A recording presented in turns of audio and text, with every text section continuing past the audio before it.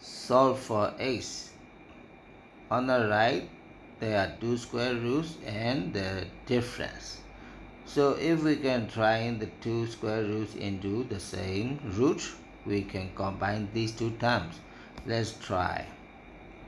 So 48 is, you see 16 times 3, right? 3 is prime. 16, square root of 16 is 4. So you can write x is 5 by 6, 16 times 3 minus 3/4. Here this is 3 times 4, 4 times 3. You can take square root of 4, therefore we write 4. Square root of 16 is 4. Square root of 3 is square root of 3. We cannot simplify further. And square root of 4 is 2. Square root of 3 is square root of 3. So 2 and 4 cancels. And 2 times 2, 2 times 3. Okay, simplifying the first term. 5 times 2 is 10. 10 root 3 by 3. Minus.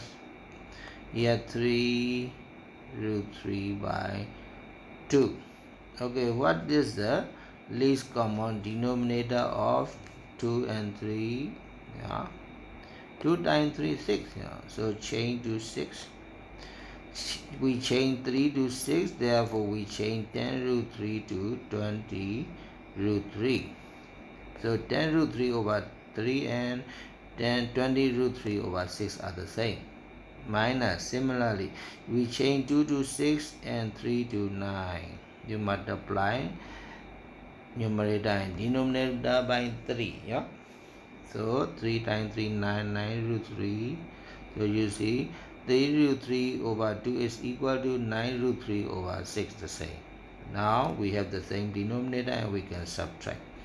20 times root 3 minus 9 times root 3 is 11 times root 3 over 6.